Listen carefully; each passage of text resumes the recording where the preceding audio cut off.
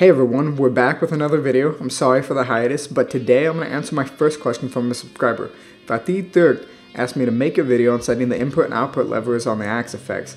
Sorry if I butchered your name, man. If anyone else wants me to try to say their name, go ahead and subscribe and leave me a comment letting me know that you subscribed. But today we're going to go ahead and answer his question as well as some other initial setup concerns.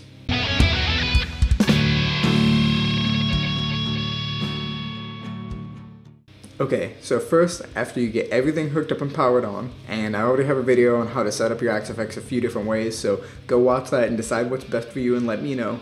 But the first thing you want to do is go into your I/O settings and set the instrument input.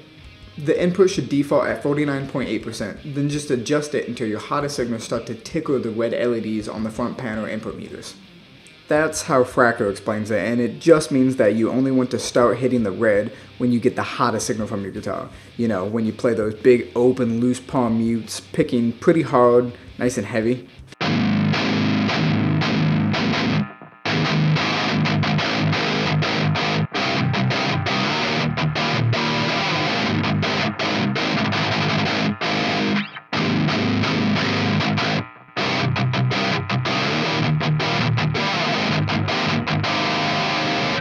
And the red LEDs light at -6 decibels, below clipping.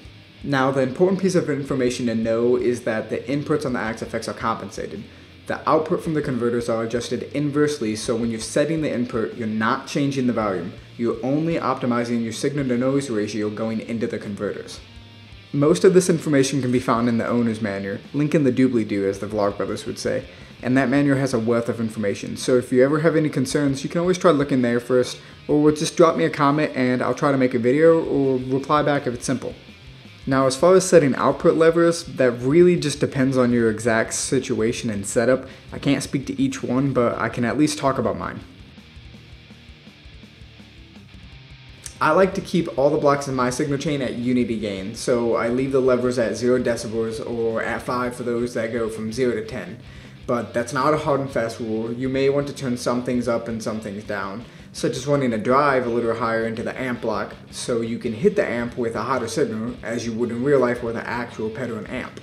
But all of that isn't really necessary. The important thing for me is to set the output lever with the output block itself, or lately I've been using the volume and pan block.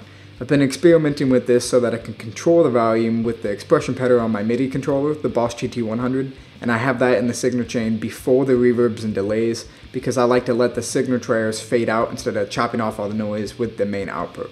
If you want me to make a video on that too, just like this video and leave me a comment to let me know.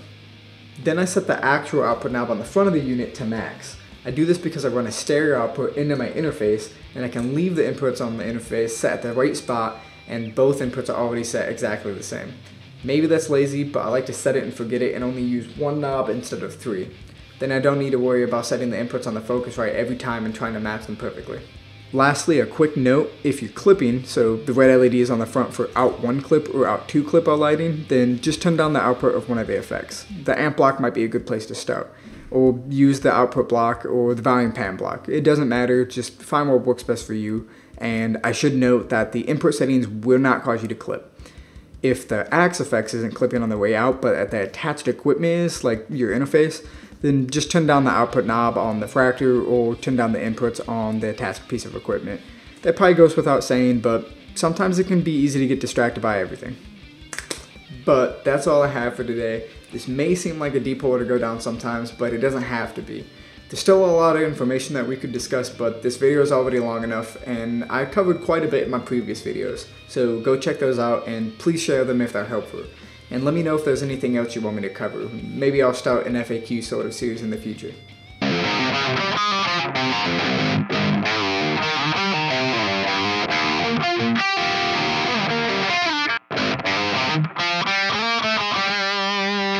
If this is the first video of mine you've seen, or maybe you've already watched a couple, then consider subscribing so I can help and have conversations with people like you.